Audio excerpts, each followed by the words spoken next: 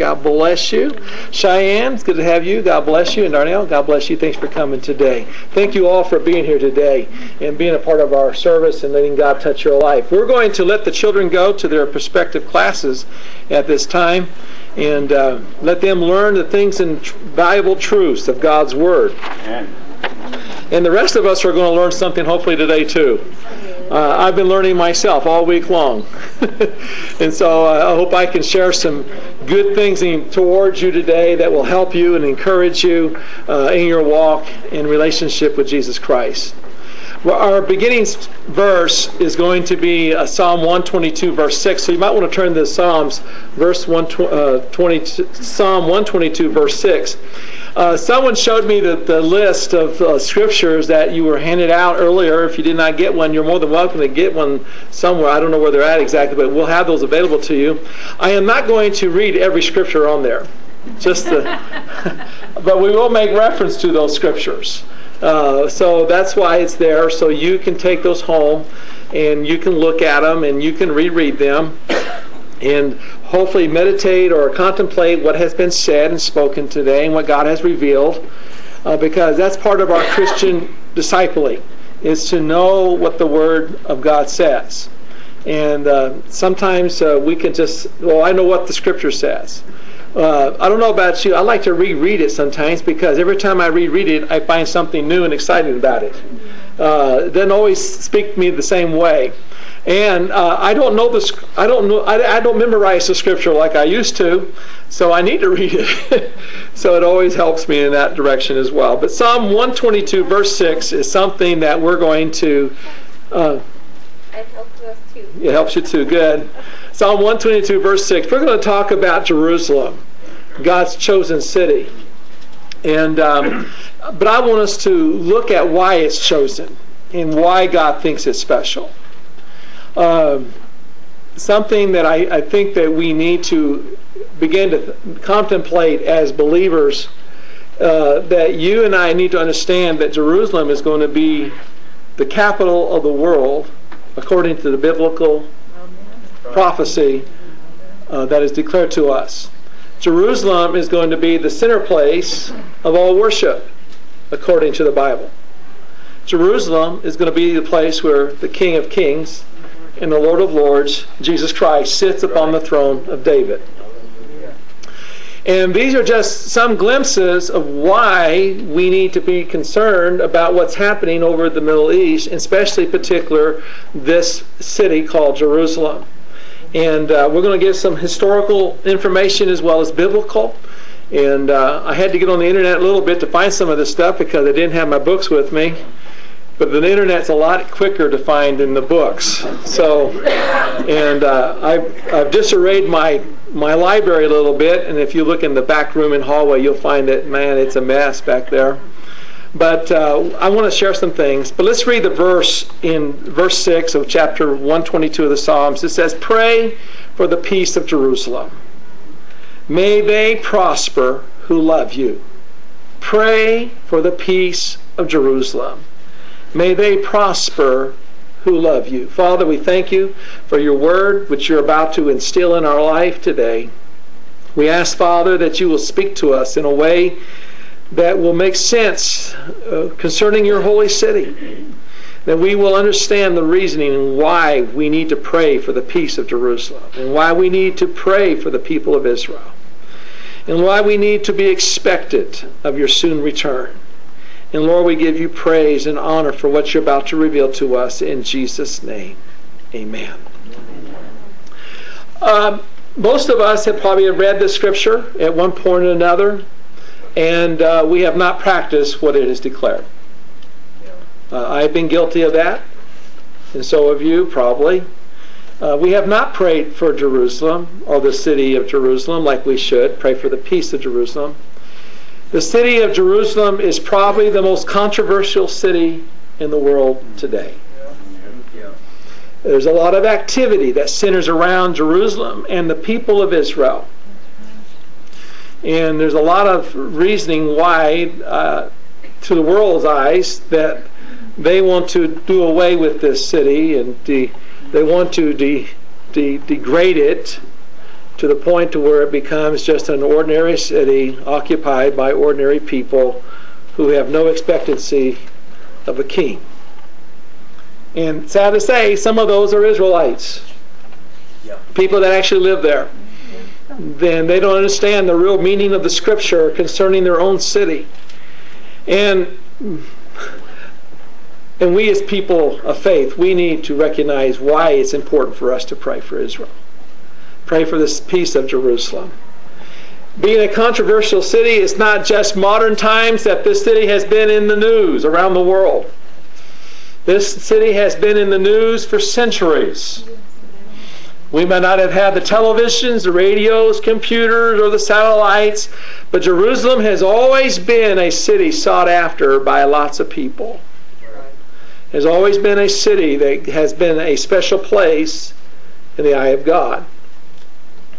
Jerusalem is not a mystical city, as some would declare, going over to the Holy Land. I'm going to go walk through the gates of Jerusalem, and I'm going to feel something. I'm going to feel like this and that, and I'm going to feel this mystical surge or spirit come against me. That's not what Jerusalem is not all about. It's not about mysticism.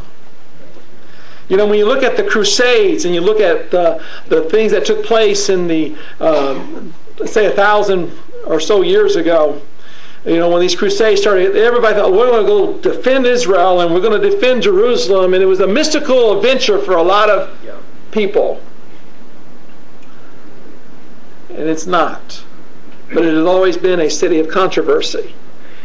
This city has been chosen by God from a long time ago to be a city in which He would dwell, that He would reside, that He would take notice of and protect. And so let's look at some scripture also found in the Psalm. Psalm 132 verse 13 will give us a starting point. It says, before the Lord has chosen Zion. Now Zion is one of the words that or names that is given to Jerusalem. For the Lord has chosen Jerusalem or Zion. He has desired it for His dwelling place. This is Psalm 132 verse 13. And look at verses 14 through 16. This is my resting place for how long? Forever. Here I will dwell, for I have desired it. I will abundantly bless her provision. I will satisfy her poor with bread. I will also clothe her priests with salvation, and all her saints shall shout aloud for joy. Hallelujah. It's going to be a joyful city, is what I can understand through the scripture. The city of Jerusalem is going to be a joyful city. But the point is, in the first two verses there, that God says, I have chosen this city for my dwelling place forever. It's God's place. It's not what Jacob desired. He didn't set out to say, I want to take this city and make it God's city. God has determined it before the worlds began that this would be His city. That's right. Turn to Psalm 135, verse 21. Blessed be the Lord out of Zion, who dwells in Jerusalem. I'm so glad God dwells in Jerusalem. I preached a sermon one time that said God came out of Tema. Not true. It's just a statement. It's a long story. I won't go into it. But it was not a good sermon, let's put it that way. But anyway, here's what it says. The Lord dwells in Jerusalem. The Lord dwells in Jerusalem. Psalm 146 verse 10 is another scripture in the Psalms that we can apply to this. The Lord shall reign forever. O God, O Zion, to all generations. Remember, Zion is another name for Jerusalem. And the Bible declares in Psalm 146, verse 10, the Lord shall reign forever in Jerusalem. Jerusalem is occupied by normal citizens of Israel, by Palestinians, and by various other groups. But one thing is certain, and yet to be revealed and seen among the people, is that the Lord Himself will reign. And one day He will.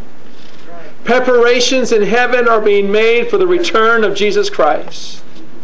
The church is preparing itself, the called out ones, which is you, I, people of faith. are being prepared to leave this world and then come back and reign with him as priests and kings. Where? In Jerusalem. Amen. The city of God. Jerusalem is recognized as one of the oldest cities in the world. It's been around a long time. Jerusalem, the word itself, the name, appears over 600 times in the Old Testament alone.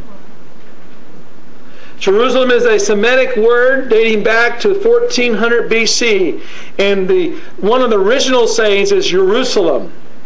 Jerusalem with the U-R-S. A-L-I-L-I-M sound, Jerusalem. The city itself first appears in the Bible in Genesis chapter 14, where Abraham, after conquering in 5 kings, comes back with the captives of Lot and the citizens of Sodom and Gomorrah. He comes back, and the Bible says in Genesis 14 that the king of Salem, Melchizedek, the priest king, came and gave Abraham oil and wine and food. And the Bible says that Abraham gave Melchizedek 1/10 of all. This is the first place that is mentioned in the Bible that we know of that Salem, or which is another name for Jerusalem, appears. So we find that the city itself is called the City of Peace. Doesn't seem like there's much peace in Jerusalem today. There's havoc, there's quarreling, there's mischief, there's bombings, there's destruction, there's anarchy, there is conspiracy happening all around and in Jerusalem today. But one day the meaning of the City of Peace will become a reality, because the Bible says the Prince of Peace will rule and reign. Amen. And he will rule and reign in the City of Peace. The priest that we find in Genesis chapter 14, Melchizedek, his name is mentioned there, and he's a type and shadow of Jesus Christ. He has no beginning, no end, no genealogy, but his name means King of Justice. And I say that for the reasoning of this, that Jesus Christ, when he comes again, will come as a King of all kings and a Lord of all lords. He will have an iron scepter in his hand, and he will rule the nations with it. He will be a King of justice, and he will rule in the City of Peace, Amen. Which will be the capital of the world. Jerusalem and Jesus Christ together. Rabbis went through the Old Testament scriptures, have found over 60 names for Jerusalem, and here's just a few of them. This is where that list of scriptures comes in. We find that the name Ariel is found in 1 Samuel chapter 29, verse 1. The name City of David, 2 Samuel chapter 5, verse 7. The City of God, Psalm 46, verse 4, and also Psalm 87, verse 3. The city of the great king, and this is one of my favorites, found in Psalm 48, verse 2. The city of Judah, 2 Chronicles chapter 25, verse 28. The city of truth, Zechariah chapter 8, verse 3. Called the holy city, Nehemiah chapter 11, verse 1. A holy mount in Daniel chapter 9, verse 16. Jebus, Joshua chapter 18, verse 28. Perfection of beauty, Lamentations chapter 2, verse 15. Throne of the Lord, Jeremiah 3, verse 17. In Zion, again found in 1 Kings chapter 8, verse 1. And these are just a few of the names that are found in the Bible concerning Jerusalem. I want us to be aware that the city of Jerusalem needs your prayers. The people, inhabitants of the city of Jerusalem needs your prayer. The Bible says, pray for the peace of Jerusalem. And we need to do that starting today as a congregation, as an individual believer in the Lord Jesus Christ. And the reason I say that is because this book, which is inspired by the Holy Spirit, approved by God, is the book in which our King, Jesus Christ, will also use in reference and in judgment to the world and to his people. When we are called upon to do something that is commanded in the Word of God, it is not an option for us. And we need to start praying for the peace of Jerusalem.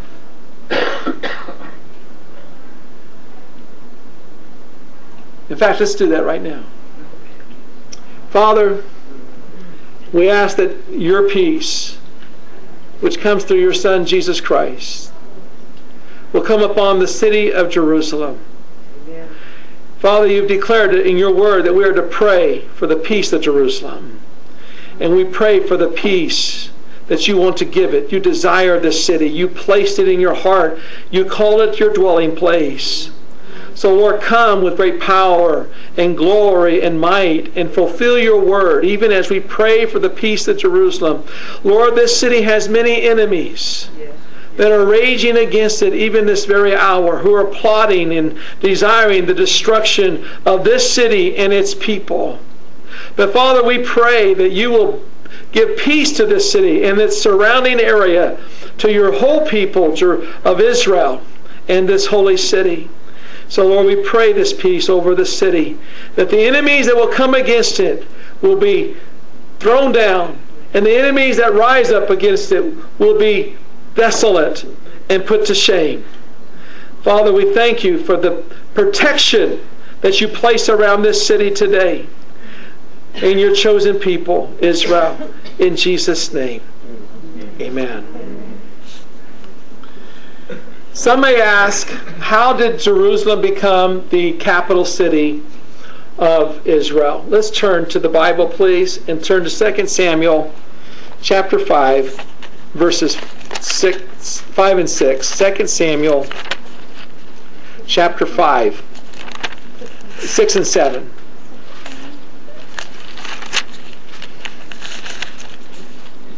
This particular city meant a lot to David.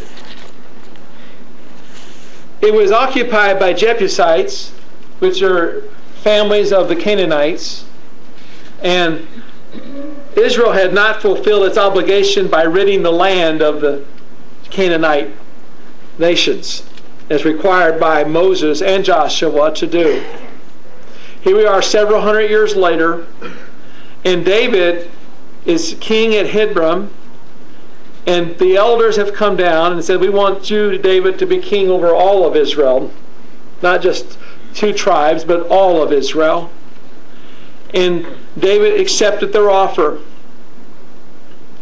And so, in verses 6 and 7, we find that David gave a command to his leadership there. He says, whoever takes the city of Jerusalem will become chief captain of all the armed forces. Now that'd be quite an honor from the king to say, wouldn't it?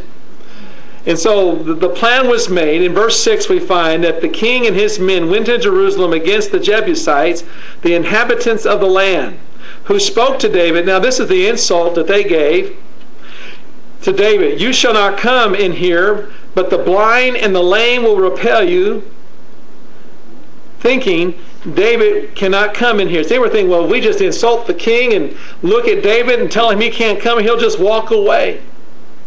But listen what it says here. Nevertheless, David took the stronghold of Zion, that is the city of David. He took it. And from that moment on, Jerusalem became the capital city of Israel.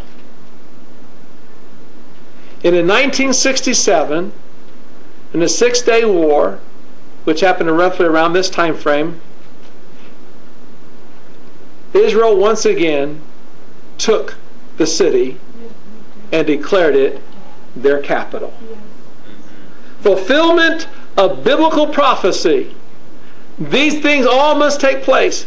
It's called the Yom Kippur War. Guess what? The Yom Kippur is on Wednesday. The 6-Day War. See, we're living in the day in which the Word of God is so true to us as believers. And if we realize what the Word says about His holy city and about His people and about how we are to be a part of that, it makes the Bible so much alive for each one of us, and the hope and expectation of the return of Jesus Christ becomes a reality more so than just a dream or fantasy in some people's minds. It's a truth in which we live by. Amen. So we find that Jerusalem is the city capital, the capital city of Israel. And Israel has, as well as Jerusalem, has many enemies.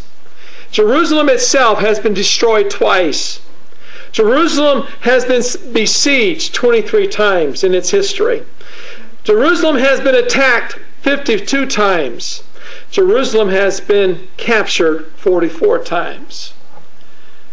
Sometimes brought to the ground, sometimes walls partially left standing, but multitudes of people have died in defense of this city. And many of these Jewish people that have died and people that have fought for this city said, wonder where God is. Well, God hasn't been far. And God is about to rise from His throne like a man waking out of a sleep. And He's about to grab His sword. And He's about to judge this world. That's what the Word says. That's right. Because He knows who His people are, and He knows that His dwelling place has been desecrated by ungodly people. Now we can name names of all the nations that are there, and we're going to give you a list biblically, a biblical list of the nations. The nations that are trying to destroy this city today are the same ones that have died to destroy it for hundreds of years, several centuries. And so to find out who these people are, let's take a look in the Word of God. Let's go to Psalms chapter 2. There'll be one place, and then we'll go to Psalm 83. But Psalm 2, verses 1 through 6, just to kind of lay the groundwork of some things here. Psalm 2, verses 1 through 6. Why do the nations rage, and the people plot a vain thing? The kings of the earth set themselves, and rulers take counsel together against the Lord and against His anointed, saying, let us break their bonds in peace and cast away their cords from us. He who, this is talking about God, the God who sits in the heavens shall laugh. The Lord shall hold them in derision. Then He shall speak to them in His wrath and distress them in His great and deep displeasure. Yet I have set my King on my holy hill in Zion. Now turn with me to Psalm 83. And let's look at verses 1 through 8. And in this particular psalm, we are about to get a picture of some of the nations who have different names in our world today. The names that we know of some of these nations today are Syria, Libya, and of course Egypt. Edom is some of the Yemen and Saudi Arabia, and it's Iran and Iraq, Syria. These nations may not be written here in that form, but their descendants are alive today. That's right. That's right. Amen. And they have one desire, and that is to do away with Israel That's right. and its holy city, That's right. and to defame the God which is creator of heaven and earth. That's right. Here's what it says in Psalm 83, verse 1. Do not keep silent, O God. Do not hold your peace. Do not be still, O God. For behold, your enemies make a tumult, or a big noise, and a ruckus. And those who hate you have lifted up their head.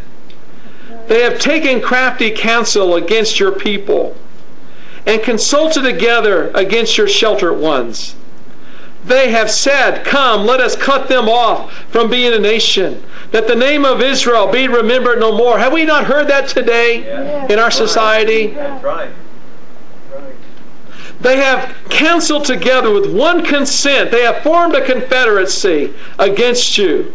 the tents of Edom, the Ishmaelites, Moab, the Hagarites, Gilboa, Ammon, Amalek, Philistine, and the inhabitants of Tyre. Assyria also has joined with them. They have helped the children of Lot. All these are descendants, all these Arab nations that surround Israel today that are coming against him with violence are descendants of these nations listed here. You might say they are bad seed. They're destructive. They have one intent, that is to destroy God's people and God's dwelling place.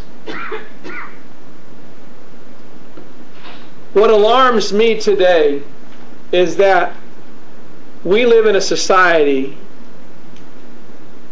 that should be a friend of Israel. Right. Not because it's a political thing. It's because we who believe in the Word of God need to stand with Israel. That's right. Sure do.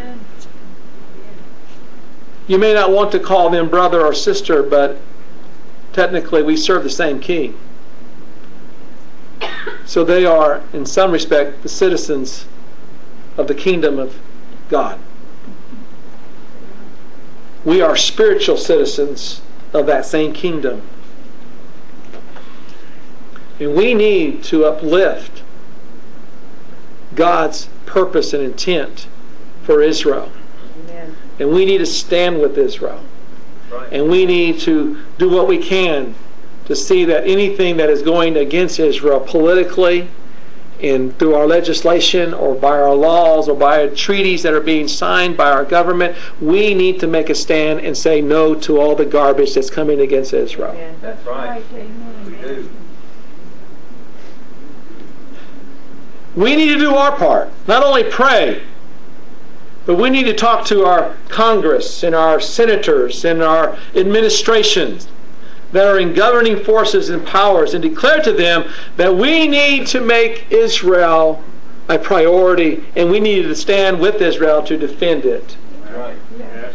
Yes. Amen. A few weeks ago, the DNC of this nation wanted to remove God out of their platform and out of their conversation. They also wanted to remove Israel, Jerusalem, anything that had to do with the Bible away from their platform. This is what people in our society are wanting to do. We have two major political parties. We have a Republican, we have a Democratic parties. These are our parties. These parties differ in their point of view toward Israel. Yes, they do. For us to denounce God and to withhold our help from Israel is a death sentence for this nation. That's right. It is. Yes, it It's is. right. Amen. It is. If we ever wanted to see this nation recover and to once again be a nation that God had intended it for us to be, then we need to do our part to pray and to stand with Israel politically. Did you know, I don't know if you knew this, but if you can look at that word Jerusalem in your Bible, and what do you see in the middle of it? USA. USA. Now, I don't think that has any prophetic thing in there. I just want you to be aware of it. That maybe some way there's a reason why we align ourselves with Israel. God had a purpose. We don't know that reasoning or full purpose of it. One day we will. But I'm here to declare to us today that we need to make every effort to stand with this nation. Some of you may not agree. You think, well, the Palestinians need to have their right, their property. Let me tell you something. This has been God's property for hundreds of years, if not centuries. God has already declared that it's His dwelling place forever, and He will reign in this place forever. And when He sets foot on this earth, which may happen at any time. Did you know in the midst of Rosh Hashanah, the trumpet can sound? Yes. Wouldn't that be great? To be just hear the trumpet sound and boom. You know? And yet, sadly to say, there are men and women of various religious organizations that are wanting to side against Israel. Those are organizations and ministries that you need to far fetch yourself from. Get away from. Because if we become a complacent individual, which means we do nothing, then we are agreeing with the enemies of Israel. And if we agree with the enemies of Israel, the same judgment that God has pronounced upon these nations and upon their descendants will also come upon those who agree with them. That's right. Because if we are consenting, then we're condoning. And if we're condoning, we're acting in as a part of. And we're not going to be a part of destruction of Israel. We are going to stand with Israel. But Israel is such a small nation. Jerusalem is just a kind of not a very large city. How can they defend themselves against this monster machine of conspiracy coming against them? How can that happen? How can they defend themselves? God has made it very clear how He's going to take care of Israel. Turn with me to Isaiah chapter 54 for a moment. In verse 17, this is a promise that God has given His people. And yet we Christians, we hold to this too. We take this as our promise as well. But it's really meant for the nation of Israel. In chapter 54 of Isaiah, verse 17, it says, "No weapon formed against you shall prosper. No weapon formed against Israel or against its people or its cities shall prosper. And every tongue which rises up against you, you, Israel, Jerusalem, shall condemn. This is the heritage of the servants of the Lord, and their righteousness is from me, says the Lord." Hallelujah. So we already have a promise from God that He is going to defend Israel. There will be nuclear explosions. There will be war. There will be devastation. Nations from the east, from the north, from the south, even from the west will come against Israel. Israel will become, as Zechariah chapter 3 declares, a stumbling block to all the nations. Israel, Jerusalem, will become a thorn in these people's flesh, and they will come against it with all that they have. You know what God says? Bring it on. You know why? Because God says, "I will stand, and I will defend my people, my city." Psalm 34 verse 7 says this, "The angel of the Lord encamps all around those who fear Him and delivers them." Amen. Turn with me back to Psalm 125 verse 2. Again, let's look at the scripture concerning Jerusalem and its people. Psalm 125 verse 2. Well, let's read verse 1 and 2. "Those who trust in the Lord are like Mount Zion, which cannot be moved, but abides forever." So we know Jerusalem's going to be around a long time because it says Mount Zion's going to live forever. "As the mountains surround Jerusalem, so the Lord surrounds His people." Hear what it says. "So the Lord surrounds His people from this time forth and for how long? Ever." You think God's going to let this city be destroyed? No way. You think He's going to let His people be destroyed? No way. God has already spoken a word for His people and for this city and for that nation. Zechariah chapter 2 verse 5. It says, "For I, says the Lord, will be a wall of fire around her." Who's her? Jerusalem. "And I will be the glory or the Spirit in her midst." God is going to be a wall of fire. You know, the enemies of Israel and Jerusalem will come against it with all they have, but God says, "I will turn it aside. I will turn it aside." I want to show you an interesting scripture found in Isaiah 31. So if you'll turn with me, please, to Isaiah 31, verses 4 and 5.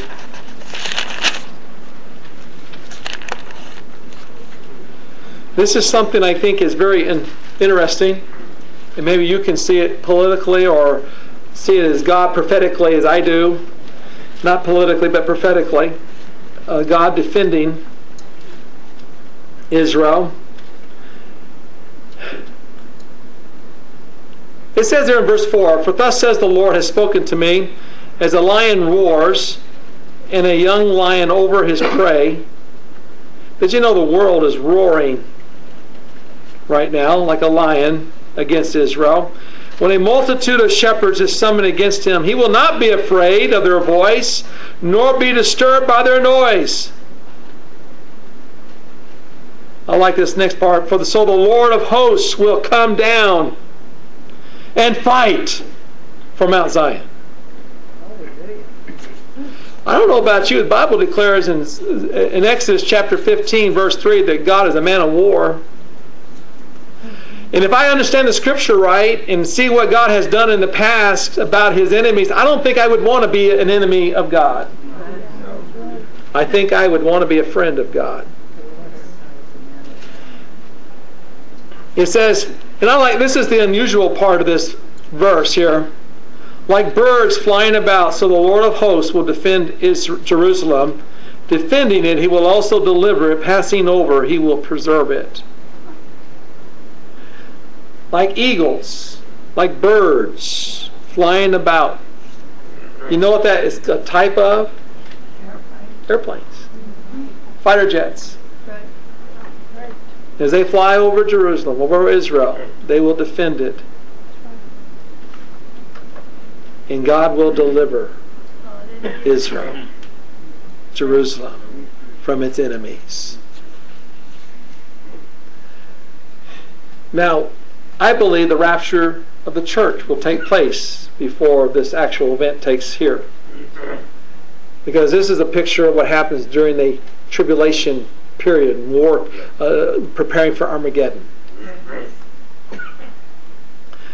But I also know the promise. "Pray for the peace of Jerusalem, and those that love her may prosper."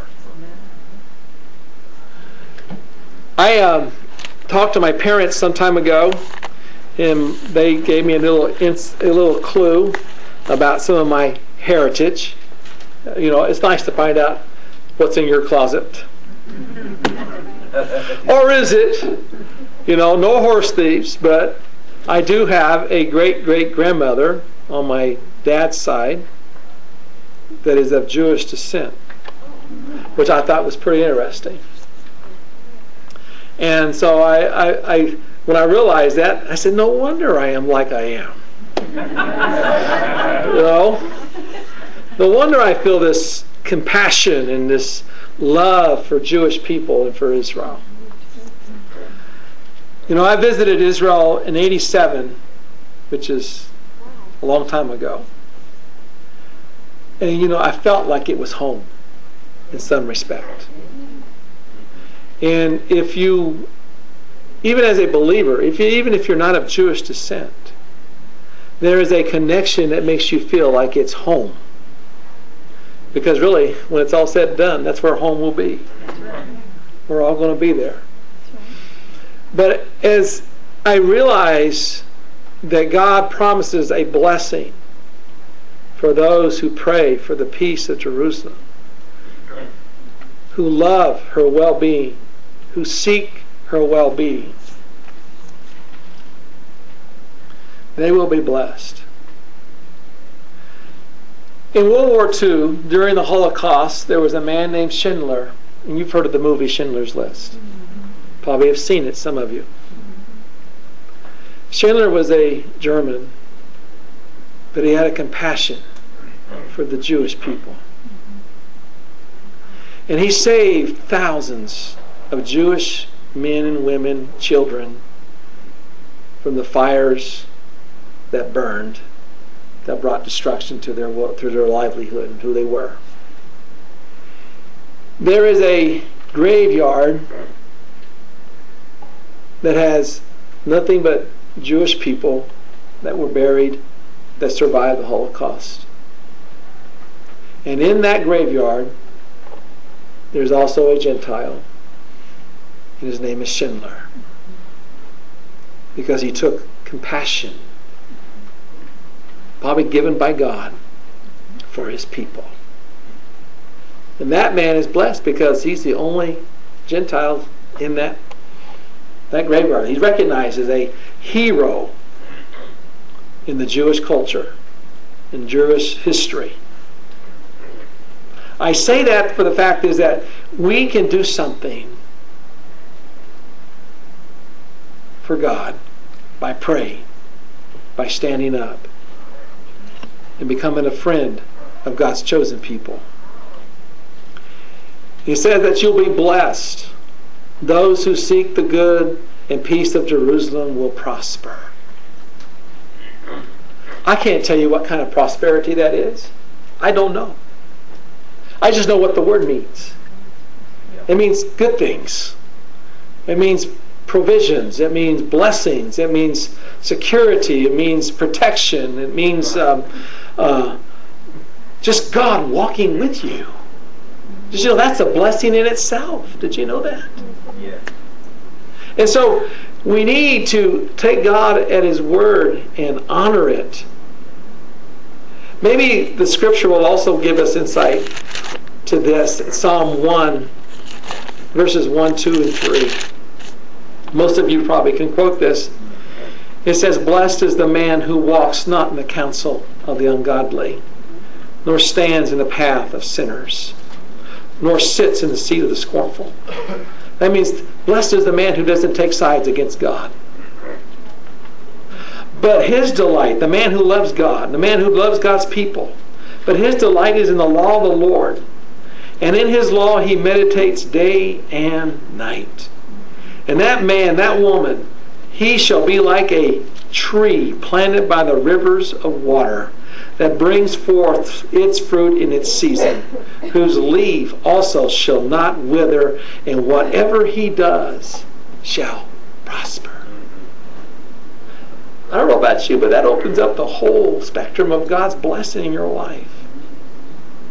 And maybe it's time we begin to practice that blessing in our life by praying for the peace and safety of Jerusalem and Israel. Here's another promise we can add to that. Some of you feel like you're very small in this world, insignificant. But here's a blessing and a promise for you. If you'll take into practice the scripture in Psalm 122, verse 6, pray for the peace of Jerusalem. Here's a promise for you. It's found in Job chapter 8, verse 7. "Though your beginning was small, yet your latter end will increase abundantly." And I believe that being for you, if you're looking for God's provision, God's help in this life, you may feel like you're insignificant right now, but if you begin to practice God's word in obedience, the blessings will begin to flow mightily in your life. And they will be abundant. And they will increase. Because God's word is true. And God is faithful to His word. I'm encouraging you to do that. So, in the days to come, we're in the days of decision making. One thing is sure, like I said last week, our decision's made for Jesus Christ already. We've already made a decision for that, or we wouldn't be here. And remember, He's our King, so we honor our King by obeying His word. So between now and November 6th, you and I need to be students of the word and know what this word says concerning what we need to do, concerning His people, and concerning how we should live as a nation. And make the decisions proper, not according to political party, but according to what God's word says. That's right. Amen. And when we do that, we will know in our heart that we made the right decision. That's right. And that's the important thing. Because if we align ourselves with the enemies of God, always remember that. If we align ourselves with the enemies of God, we will face the judgment they will get. That's right. If we align ourselves with God and who He wants us to align with, then we will find the blessing of God in our life. We got to make that decision. You can make that. Let's stand. Father, we're asking for wisdom to be manifested in our life today, to be a people that will be affirmed, resolved, and resolute in our commitment to you and your word and to your people, Israel, and to the holy city of Jerusalem. We will pray daily for the people of Israel and for the peace of Jerusalem, because your word has declared for us to do that. And we will honor the words of our King and our Lord. So Lord, empower us with the Holy Spirit. Remove the doubts, remove the indecisions, remove the fear of today, and put the hope and the promise of tomorrow in our life, knowing that your word will be fulfilled. And Lord, we thank you again for the blessing that you give to your people as they honor your word. In Jesus' name, amen. Amen. I want you to go in the presence of the Lord, go in the peace of God, and be blessed. Greet our guests, and hopefully we'll see you tonight, 6 o'clock. God bless you.